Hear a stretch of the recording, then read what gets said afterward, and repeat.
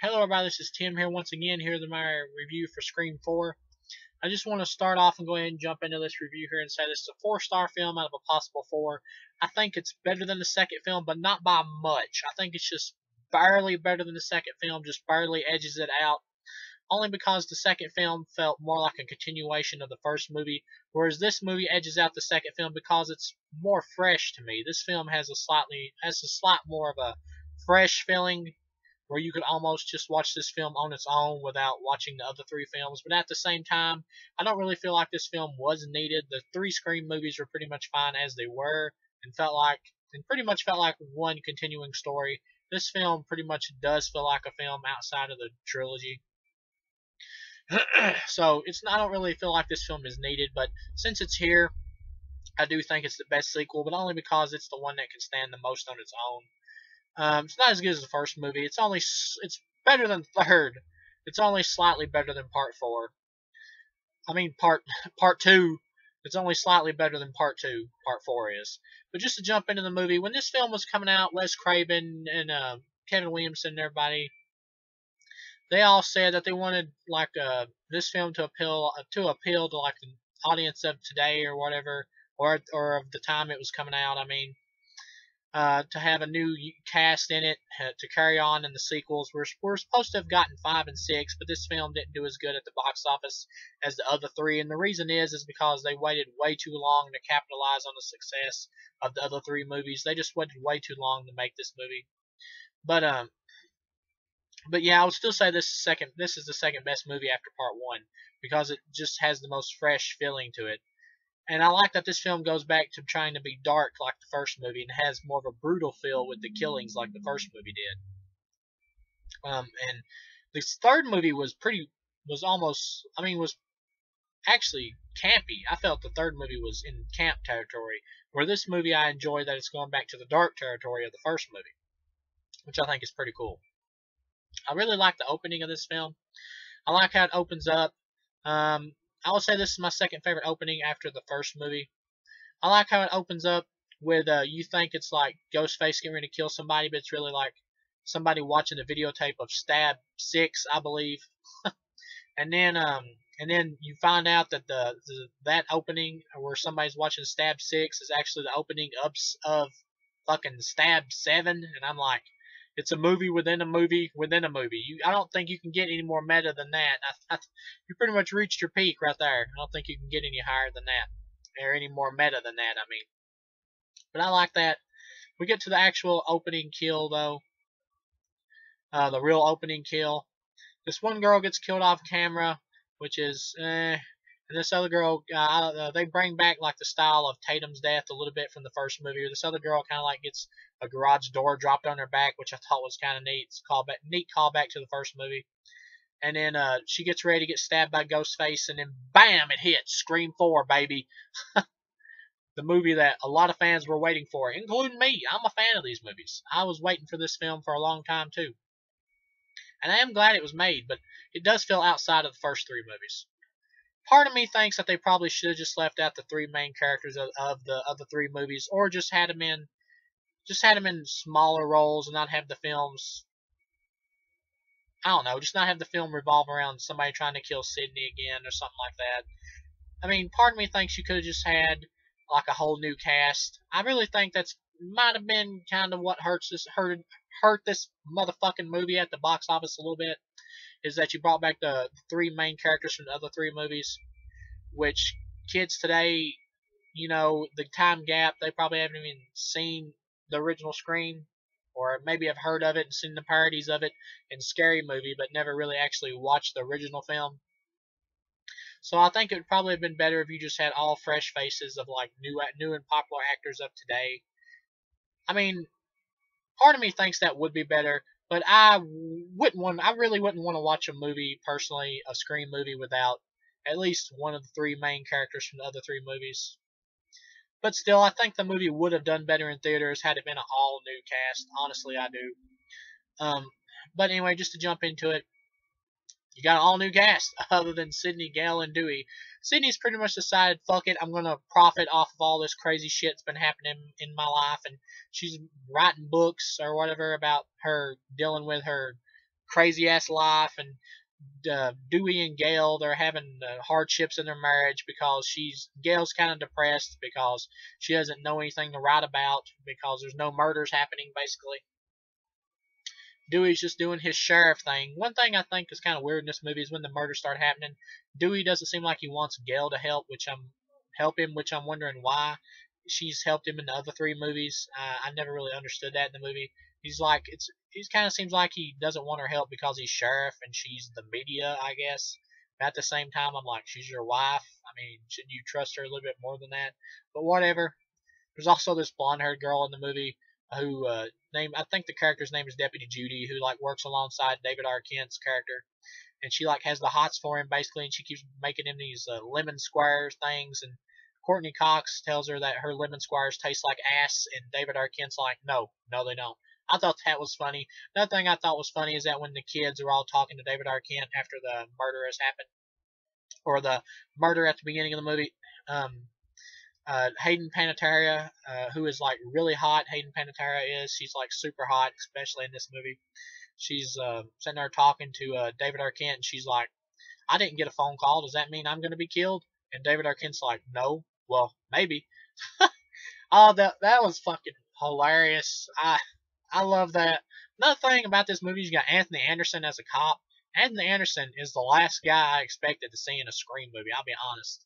I'm really surprised that he was in this movie. But he doesn't hurt the movie or anything, but I was really taken by surprise seeing him in this movie as a cop. But anyway, and Sydney's got this agent who works with her, and she's like really obnoxious and keeps acting like a douchebag, and Sydney fires her because she's a douchebag, and then Sydney's agent gets killed in the parking lot, and it's dark and deserted. It's kind of a creepy scene where she's running to the door, and the ghost face just pops out of the shadows, runs directly to her, and just like knifes her right in the chest. Like I said, the kills in this movie feel much more, I guess, or feel more brutal, I guess, in a way, than the kills in Part 3, which were extremely tame. It wasn't just that they were tame, it's just that Scream 3 itself was a much campier movie than this one, which has a much darker quality to it than Part 3. But her agent gets killed, and then her fucking body gets thrown off the top of a building and lands on top of, I believe, a news van, while Dewey's like giving a speech to the town about not to worry about the murders and shit like that. Courtney Cox decides to go out on her own and try to solve these murders, and she goes to like this big stabathon party that these kids are having. You got Roy Culkin in the movie. I believe it's Roy Culkin. I'm not sure how many Culkins they are, but I believe it's Roy Culkin. I think it's the one from the movie Signs. I believe it's the guy from Signs. Well, he was a kid in that movie, but I believe it's the same actor. But you got Roy Culkin in the movie. He's pretty much like Jamie Kennedy's character from Part 1 and 2. And 3, with his cameo in 3. He's pretty much like Jamie Kennedy's character, Randy. He's got a friend who's like this dude who keeps videotaping his, broadcasting his high school experiences or whatever on the internet. I'm like, why would that even get any views? Who gives a fuck about some random high school kid's, like, high school experiences? I mean, who gives a fuck? Why would that be important? People are more prone to watch stuff about, like, a tragic person with a lot of crazy shit going on in their life than just some kid walking through high school and his day-to-day activity. It's like, I believe the character's name is Robbie. It's like, hey, this is Robbie. I'm eating pizza today. I'm like, what? Who the fuck does that? Who broadcasts their entire high school life on the internet? That's kind of stupid. But anyway. And you got this girl, Jill, who's Sydney's cousin, who the killer is pretty much targeting for most of the movie. And then you got her ex-boyfriend Trevor, who cheated on her. The movie tries to make you think he's the killer for most of the film, with a lot of ominous looks he keeps giving the camera and shit. But you obviously know it's not him. Once again, that would just be too easy. And then you got Hayden Panettiere, who's like a friend of Jill's. I think her character's name is Kirby. She does the best acting out of the new cast in the movie, and her character comes off as the most likable of the group. She's not anything amazing, but her character is the most likable of the group. Plus, she's like super hot, so that counts for something right there. But anyway, and you got Jill has another friend, but the character's like so forgettable that you don't even give a fuck. She gets attacked by Ghostface in her house. I kind of like this. It's like Jill and Kirby are over there in their house, and Jill can see her friend from her window over there in her own house, like the houses are just like right next to each other. They can look at each other through their windows or whatever, bedroom windows. And they're watching Shaun of the Dead. Jill and Kirby are. And Ghostface calls him, starts fucking with him, tells him he's in the closet. They open the closet and he goes, I didn't say I was in your closet. He pops out of Jill's friend's closet, fucking starts knifing her, and he throws her through a window, like her part of her body. He throws it through a window, which once again the kills just felt more intense here in this movie than they did in the third one. But and then Sydney goes over there and finds her body, and her fucking like intestines are laying on the bed and shit.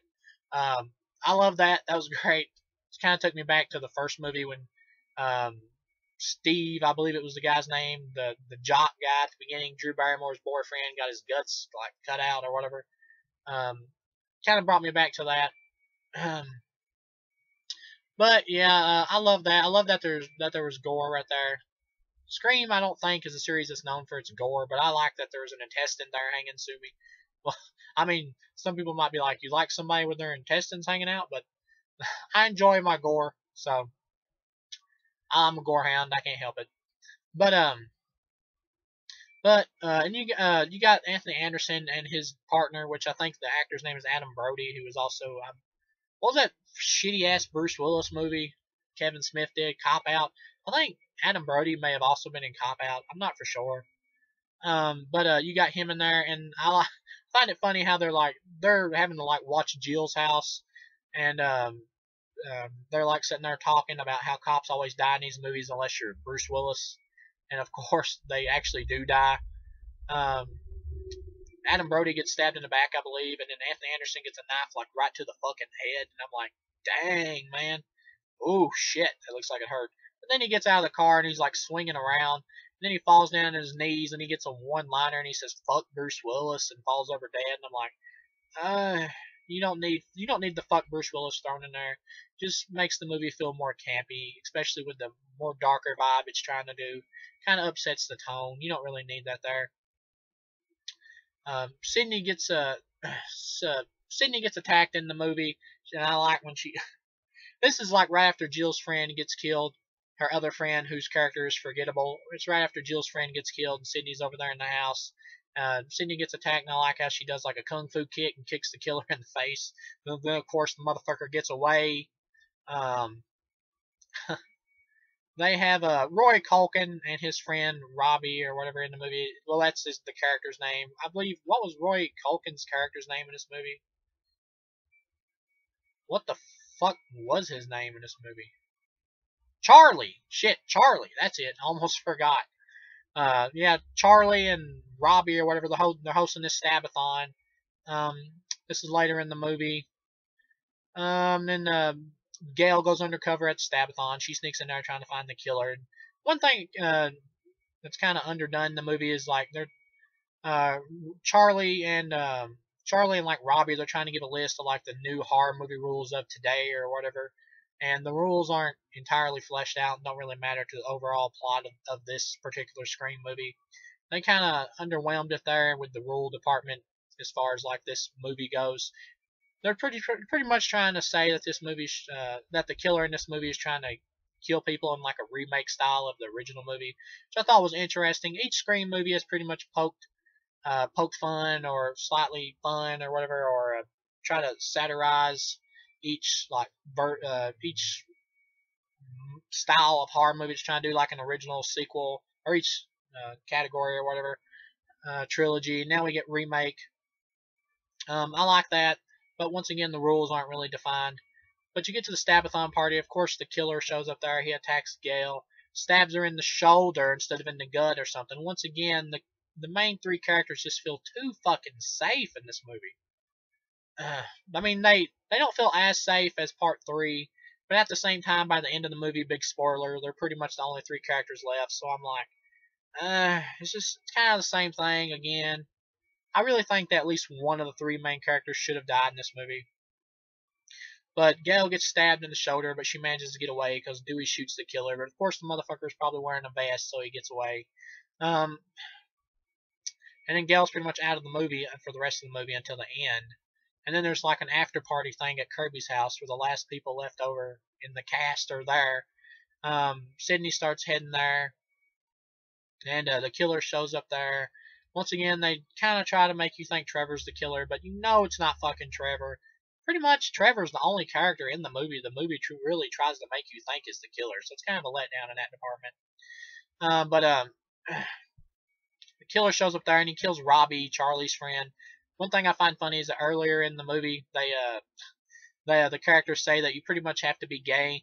You pretty much have to be gay to survive a horror movie these days. And Robbie's getting ready to be killed by Ghostface, and he goes, "You can't kill me. I'm gay. Those are the rules." And then he kills him anyway. I thought that was funny, but yeah, I actually laughed at that. And then Sydney shows up there. She starts trying to hide Jill from the killer. Fucking Charlie gets kidnapped by the killer and he gets tied up outside. And Ghostface is talking to Kirby on the phone. But by this point, I like how big spoiler. Obviously, Jill is the killer. Jill and Charlie are the killers. I like that it was like the actual girl they tried to make you think was the main target turns out to be the killer. I like that. But by the end of the movie, you can guess that it's her because Charlie's been kidnapped and tied up by Ghostface. So the only one missing from the scene at the end is Jill. So who the fuck else could it be unless they're going to pull a surprise like random character who you saw for 5 seconds who didn't mean shit to the overall plot winds up being the killer, which that would be a cheat. But it's Jill. So the twist kind of gets spoiled at the end. And then one thing I love here is like the killer's talking to Kirby though, and he asks her horror movie questions, and he's like, "What's Jason's weapon, Freddy's weapon, whatever?" And she gets them all right and shit. He asks her name the remake of the groundbreaking horror film or something like that. And she starts naming off every friggin' remake in existence. I love that because there's so many damn remakes. It's pretty much pathetic of Hollywood to keep doing so many fucking remakes of classic horror movies. It's really pathetic. But I love that. And then she runs out there to get Charlie loose, and of course you figure obviously that he's in on it as well. So he gets up and he stabs Kirby, which you saw coming from a mile away. You just pretty much predict that easily that he was also in on it. So Kirby's laying there bleeding out. You don't really see Hayden Panettiere die, but I mean, pretty much assume she's dead. I mean, she pretty much is dead, but she seems to be a character that fans like. So if they ever do make a part 5 and want to bring back some characters from this movie, I can see her as one that they probably would bring back, but pretty much only her. And then Charlie takes off after Sydney, and then Jill shows up. You find out, dun dun dun, Jill's the killer, which was predictable at the end here.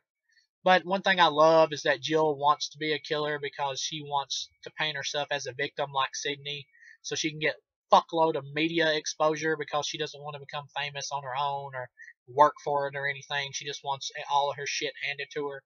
Like people, she pretty much talks about how people can like make internet videos and have fucked up shit happen to them and things like that and become famous because of that. The whole web generation of today or whatever. So she wants to do the same thing pretty much, become famous because of a fucked up incident and not have to actually put forth any effort in life. But she has to eliminate Sydney because she wants to be the only survivor and take the spotlight from Sydney pretty much. And of course, she has set Charlie up to take the fall for the murders. So she kills her accomplice. Another thing is that Jill. I mean, this actress, she's all right. She's not anything to write home about, but she's all right. She does all right in the movie. Her as the killer, though, some people don't really buy because she's like supposed to be like a 17-year-old girl. And this girl is like so tiny that plays Jill. And I really don't buy her killing anything except for maybe like Rice Krispie cereal. But I mean, she does all right. But in the movie though, I kind of got the point that she was more of the mastermind and thought the whole plan up and everything. And Roy Culkin's character is pretty much the one that carried out almost all the killings. Oh, another thing I forgot is that Jill's mom in the movie also gets killed. She gets like stabbed through a mail slot. Her character is like completely forgettable in the movie, and if I want, and it makes perfect sense that I would have gone through this entire review without remembering her. And if you watch the deleted scene, she has some scenes that were cut, and so that explains pretty much why her character is so forgettable because all her shit was cut out of the movie. But and then another thing, Trevor. She wants Trevor to take the fall. She basically wants people to think that Trevor is like Billy and Charlie is Stu. Like they're like the new versions of the killers from the first movie. And one thing I find funny is that Trevor cheated on her and she shoots him in the dick and then she shoots him in the head. I thought that was hilarious. That just made me laugh. But I did think that was pretty hardcore though, how she just blows his fucking brains out. That's pretty hardcore for the movie. So Jill stabs Sydney, takes Sydney down, and then she proceeds to beat the shit out of herself, make herself look like a victim, scratching herself with Trevor's fingernails and using his hand to like pull some of her hair out. Oh, that was kind of neat. I do think she kind of went overkill though when she like leaps backwards on like a fucking glass table. I'm like, you don't have to go that far. That's a little much. And then she like crawls over there to Sydney and's like, then the police show up and shit. Dewey shows up and then the movie pretty much should have ended there, but they take it to a hospital setting, which I find funny because Sydney's in critical condition, but she's pulling through. And so Jill has to take Sydney out because she wants to be the only survivor. And of course, if Sydney wakes up, she'll, tell everybody that it was Jill who did everything. And so Jill goes to take Sydney out. Dewey finds out that Jill is also a killer. He comes rushing in there. He gets his brains knocked out with looks like a bedpan. So that was I kind of enjoyed that. I like Dewey's character in this movie and this one more than I did. I like Dewey's character in this one has kind of lost some of the buffoonishness and silliness that he had in the other movies. I kind of like that silliness, but with part 2 and 3, I felt like they were pushing it a little. I kind of like how he's more of normal in this movie without kind of his silliness that he had in those movies. He just seems more toned down to me in this movie. But I like that. I like that. He gets shit beat out of him in the head with a bread pan, though. It's hard for me to, and Jill and Sydney getting to fight, and it's hard for me to buy Jill, this little puny girl, like grabbing Nev Campbell and slamming her up against the wall. It's kind of hard for me to buy that, but once again, the girl that plays Jill, her acting is alright. She's not horrible. The killer reveal in this movie of the killer being like who you thought was going to be the main final girl is better than the killer reveal from part 3 where it's like the long lost brother or whatever. But I found that guy in part 3 though. I mean, I bought him more as being able to kill people than I do this little girl in this movie. Although I like this character better with the whole media thing and everything, how she's wanting to be famous. I like her craziness, the way she acts. I like it better, but it's still kind of hard for me to buy this little girl. Just such a small girl this actress is. She just looks so tiny to me. It's just kind of hard for me to buy her throwing Nev Campbell around. But I do like how she like puts her knee in the Nev Campbell's wound and shit. So overall, I like the brutalness of this character of Jill, better than I do the guy from the third movie. And just like her being Cindy's cousin, I just like that overall better than like her long lost half brother from the third movie. So I like her better than the guy from the third movie, but I bought him more as being able to like throw people around and shit though than I do her. But at the same time though, the only instance where I don't truly buy her like throwing somebody around or whatever or taking somebody out is when she like grabs Sydney and throws her right up against like a medicine cabinet or whatever. That's a little hard for me to swallow. But other than that, she's alright. She's definitely better than me than the guy from 3. But then Gail shows up with with Deputy Judy, who's the girl that had a crush on Dewey or whatever in the movie, and Deputy Judy gets shot down. She's actually kind of hot too. This blonde haired chick's kind of hot too. The actress that plays Deputy Judy, she's pretty hot too. I believe she was actually in Planet Terror, the Robert Rodriguez movie, the Grindhouse movie. Yeah, she's all right. I mean, her character, give or take, but the actress is pretty hot. I think so anyway. I mean, personally. So at least you get some hot chicks in the movie. But one thing I love here is that I love the way Jill gets taken out. Sydney comes up behind her and puts like these defibrillator things to her head and shocks her brains out. And then Sydney gets the great one-liner where she says, the first rule about remakes, Jill, don't fuck with the original. I love that. And then, of course, Sydney knows that the killer is never truly dead unless they get a one last shot. And so Jill's like sneaking up behind him with a shard of glass.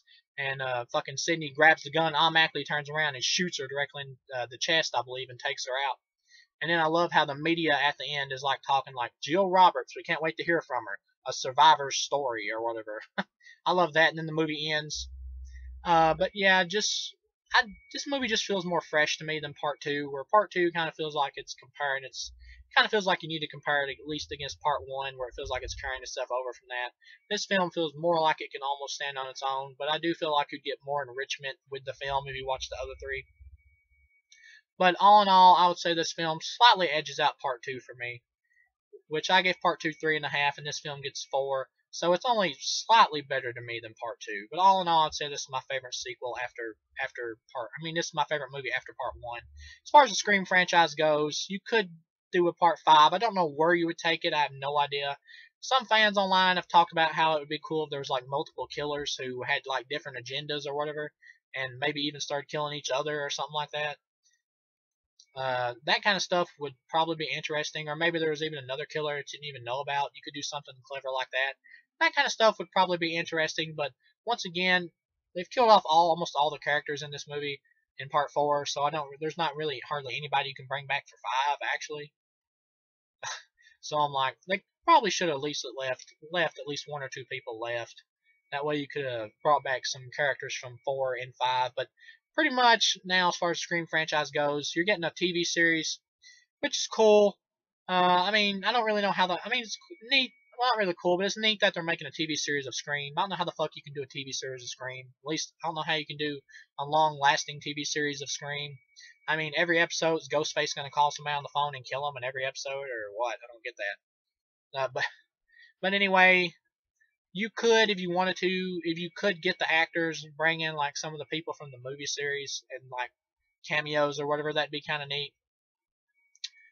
Maybe even for Scream 5, you could have like somebody in real life, like have it be even more meta and have it take place in the actual real world, where it's like somebody actually trying to copycat the actual Scream movies and be a real Ghostface killer. That kind of, I think that's kind of interesting. But once again, movies like that are generally that do that are not really liked by the fans though, because they don't. I don't think they like. I mean, I think it gives them the feeling that they're like their franchise and their characters were kind of meaningless if they just come right out and say they weren't real. It kind of breaks the illusion and fun of it. I mean, really, and I can see that. I do think it kind of does that, but I do think that would be kind of an interesting idea for part 5. Because there's not really many other places you could take it. I mean, be honest, you could kind of just stop here, but Sydney's character, I really feel like she needs to like get a family or something. I mean, she needs to. I really feel like they need to be done with her character. If they ever do a part 5, they really do need a new lead. Maybe have Sydney there in like a really tiny role, but she does not need to be a main role. They need a new main hero, somebody else to take out the killer in the end. Sydney really needs her story is done. It needs to be finished. If they ever do a part 5, they do need somebody else. But yeah, that's pretty much my wrap up on the Scream movies. Like I said, I love the first one. It's a great movie. Second one I think is pretty good. Really, it's an enjoyable sequel, but not anything great, but pretty good. Part 3 is just an all right movie.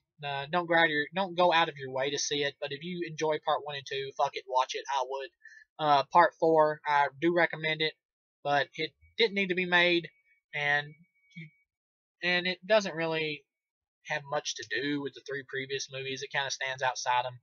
So, but it's still a good movie. I mean, it's still a really good movie. I still give it 4 stars because it feels fresh and can stand on its own pretty much almost. But I do think you should still at least see the other 3 movies. But yeah, all in all, that's my wrap up for the Scream movies, and I'll see you guys again with whatever I'm gonna be back with next.